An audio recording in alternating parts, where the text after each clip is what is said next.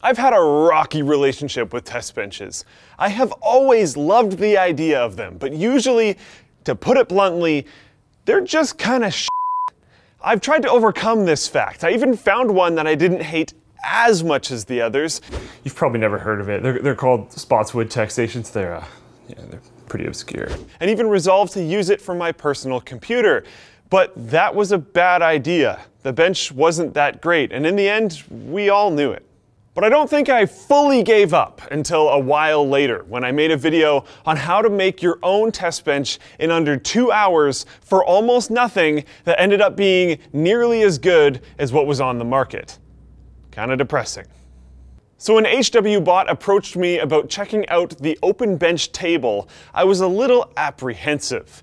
It wasn't cheap, and I was worried its features would turn out to be gimmicks, but I gave it a shot anyways, because if anyone is going to have a chance at getting a test bench right, it was going to be competitive overclockers. Let's see how they did.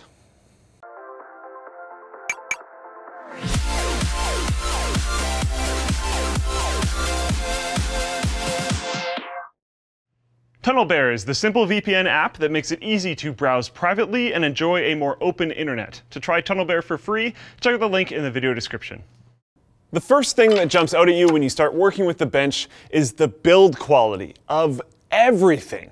From the heavy-duty AL5052 aluminum body to the SS304 steel screws, no punches were pulled when it came to build quality, which is great, as long as you can stomach the $150 US price tag, which rivals some pretty wicked mid-tower cases that have like side panels and front panels and rear, you get the point.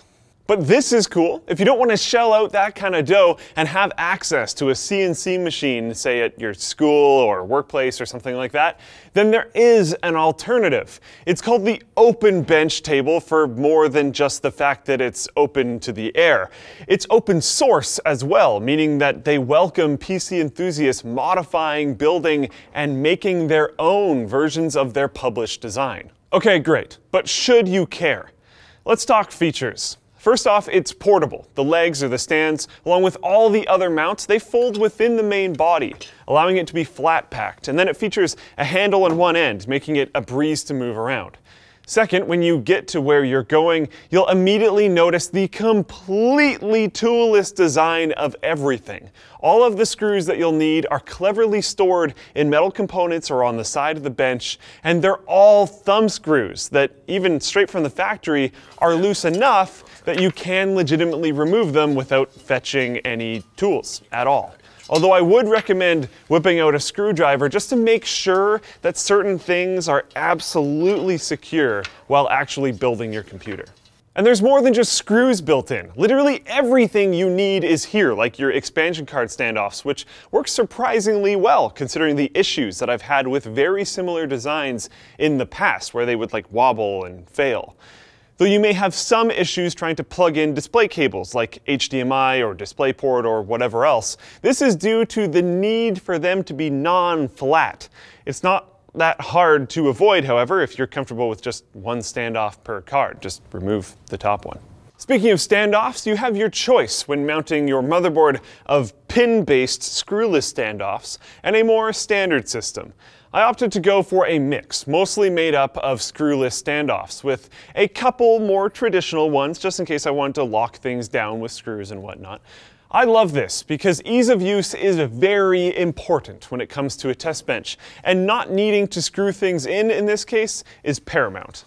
On to drive mounting. For me at least, this isn't all that important on a test bench. I tend to just let them free ball since SSDs aren't much of a risk from an accidental bump or even a fall, to be completely honest.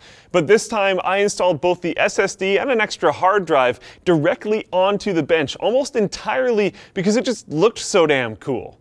Like seemingly everything else on this bench. When you're done installing all your hardware, it's time to do the often dreaded task of cable management. You'll be happy to know, however, that there are holes left behind when you remove the various components, like the little arms for the radiator that attach it to the side of your bench in a surprisingly sturdy and attractive way. But why are these holes a good thing? Well, if you just grab some Velcro straps, you can use them as cable management loops to keep everything absolutely tidy. So you end up with what is, in my opinion, a very attractive mix of revealing the work that you put into it while still looking beautiful. So it's portable. It assembles and disassembles elegantly. It looks freaking amazing, and it's sturdy all around.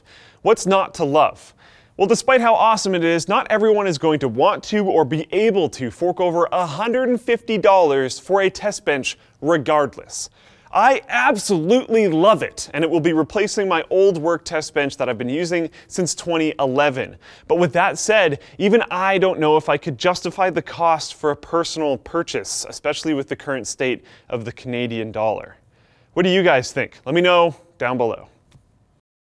Ting is the mobile carrier that is focused on customer service and customer satisfaction first. You don't have to speak to a robot. If you call in, you get put directly to a person, and you pay for only what you use. The average Ting bill is only $23 a month per device. If you're stuck in a contract and switch over to Ting, they will cover 25% of your cancellation fee, up to $75. They're now lowering mobile data rates across the board, and data is now just $10 per gigabyte beyond the first gigabyte. Every Ting customer will be able to reap the benefits of this new change, which is awesome. So head over to linus.ting.com and try out their savings calculator. When you sign up at our link, you'll also get $25 in service credit or $25 towards a new device. Thanks for watching, guys. If this video sucked, you know what to do. But if it was awesome, get subscribed, hit the like button, or check out the link to where to buy it. Or other test benches on Amazon, because I don't know if this one's on Amazon. And all the other ones suck. Also linked in the description is the merch store where you can buy cool shirts like this, and our community forum where you can discuss things and stuff. Now that you're done doing all of that, watch this video, which is where I DIY a test bench. That isn't as good as this one, but it's still pretty cool.